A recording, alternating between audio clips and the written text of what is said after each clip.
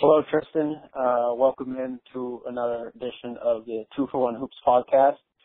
Today I wanted to take a look at the Rising Stars Challenge with you and go over some of the candidates, and let's try and draft out the teams similar to the All-Star draft. How's that sound?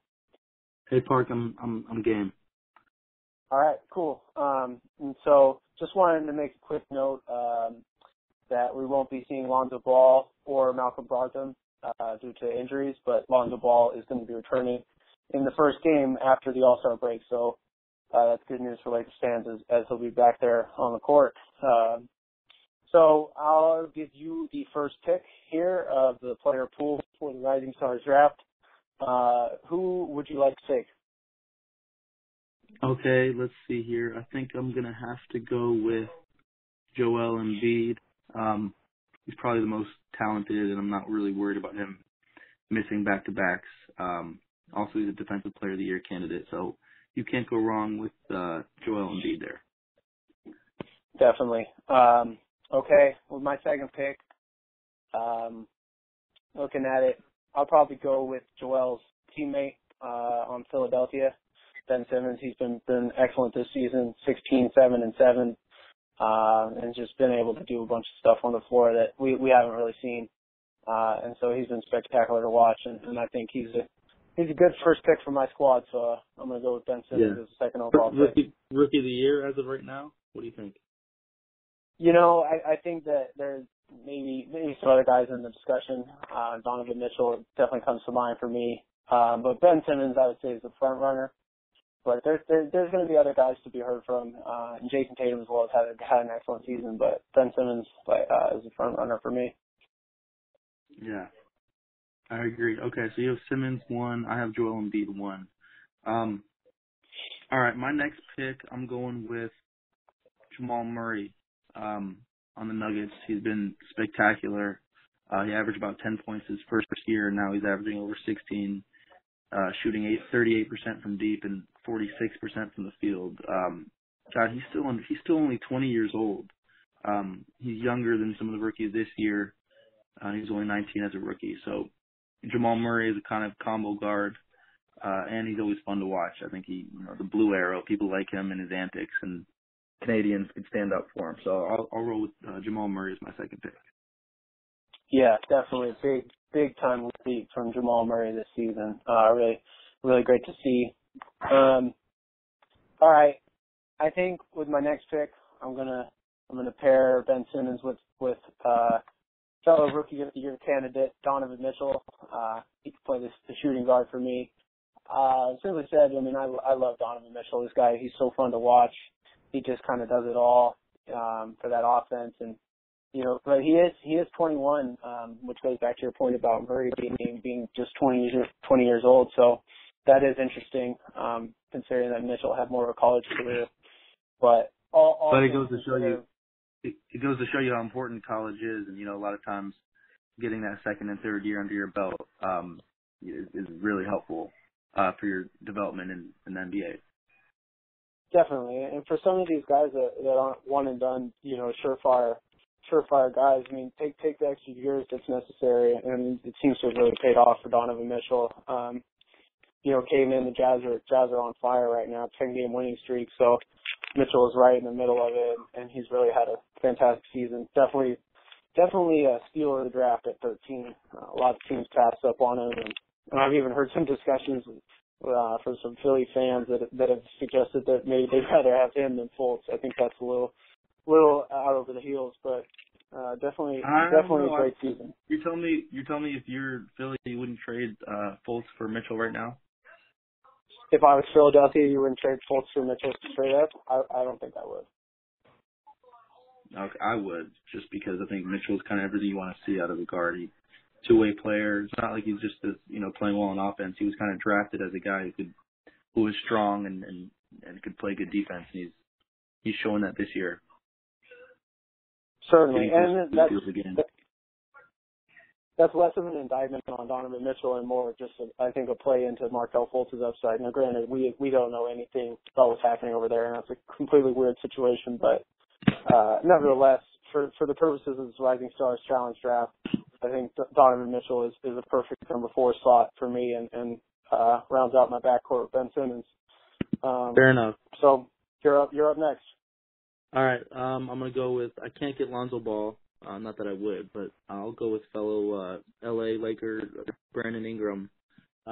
He's kind of taking the steps that people thought he would. I know a lot of people were poo-pooing him as the second pick last year early on, and he looked pretty anemic. He was skinny and couldn't really get to his spots, but he's shooting 39% from deep this year, averaging 16 points. He almost doubled his total points from last year. And he's playing major minutes for a Lakers team that's starting to improve. Also, I like he's been facilitating. He's almost getting 4 assists a game. So I think Ingram, he's still young and he's still skinny. He still needs to fill out his body. But he's another 20-year-old sophomore that has a lot of upside and would be my third pick here.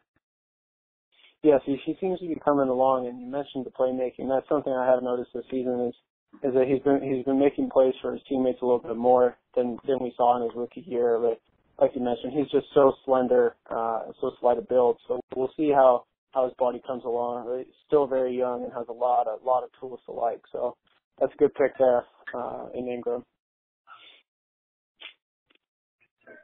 For me, my next pick, I'm gonna probably look. So I have 2 backcourt players. I'm gonna go to the small forward. Go with Jayson Tatum. He the 3rd overall pick in 2017, currently of the Boston Celtics. Listen, I mean, 43% from 3 as a rookie. He's a starter on a contributing, number 1 seed or number 2 seed out there in the East. And so he's just been a great player, and I think he's really exceeded, most people's expectations for what he was. But he can score the ball. He can shoot it, and so he's a great piece, and I think I'm definitely going to go with him as my starting small forward. Yeah, I mean Tatum has tailed off a little bit. I think he was shooting close to 50% from 3 earlier on, so he's kind of hitting a little bit of that rookie wall maybe, but he's been a lot better on defense than I think they were expecting. So Boston is obviously enamored with him and Jaylen Brown, as they should be. So yeah, I don't blame you for picking Tatum here.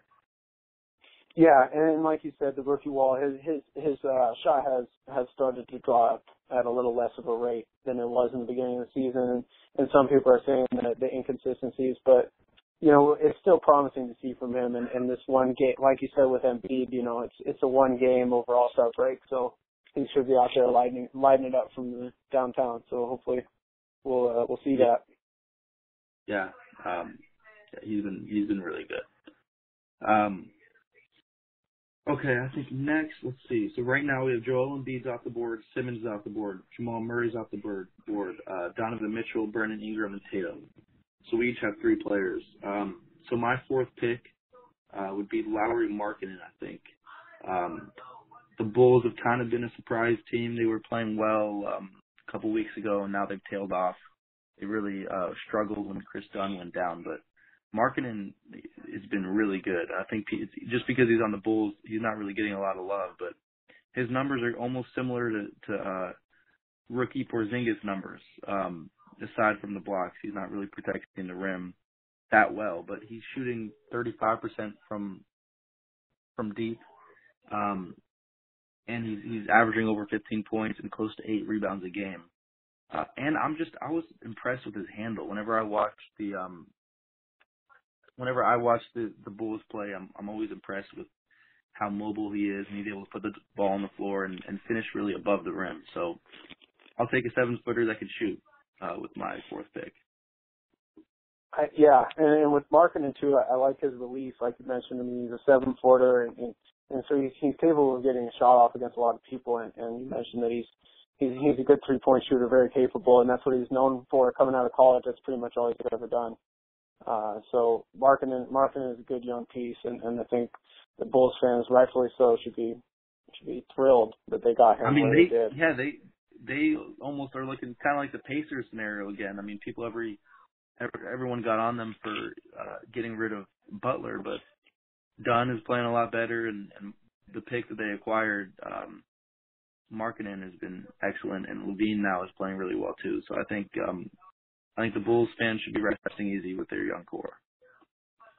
Yeah, and you combine that with a first round pick this year, and all of a sudden, maybe they have a developing of something pretty promising there. All right, let's see. For me, I'm going to go with another 4, but I'm going to go with Kyle Kuzma of the Lakers, 6'9". He's a rookie, taken with the 27th overall pick. Kuzma, he's got a nice game. People are really big fans of him down in LA. 15 points a game this season, 45% from the field, 36 from 3. So he's definitely shown some signs, and he's a 22-year-old.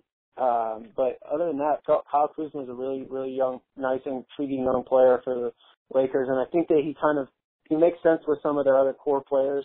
And so I'm interested to see where everything goes with the Lakers as far as free agency and whatnot. But they're starting to build a nice young core. I mean, you took Brandon Ingram with the 5th pick in this, and now taking Kyle Kuzma at 8.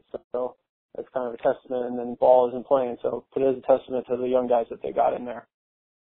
For sure. Okay, yeah, I like Kuzma. He's been playing well, and a lot of people were shocked he dropped as low as he did, but I don't think he was nearly as good of a shooter in college as actually he's been in pros. Okay, let's see who we got left. Okay, I see Jaylen Brown, De'Aaron Fox. All right, next, I'm going with my boy Dennis Smith. I remember watching Dennis Smith like one-on-one highlight tape about 3 years ago, and Steph Curry was watching in the stands, and he was impressed, to say the least, with what Dennis Smith was doing. He was putting on a show, virtually unguardable one-on-one because he's so fast and so strong, and he can elevate and really finish above the rim. Oh my goodness! He has some explosive dunks. My pick for the dunk contest winner too, by the way. I like Dennis Smith, and he's exciting.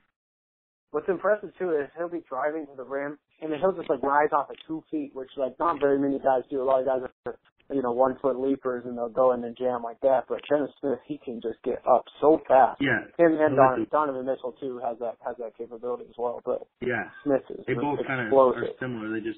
They hit the Westbrook button where they just jump up and elevate.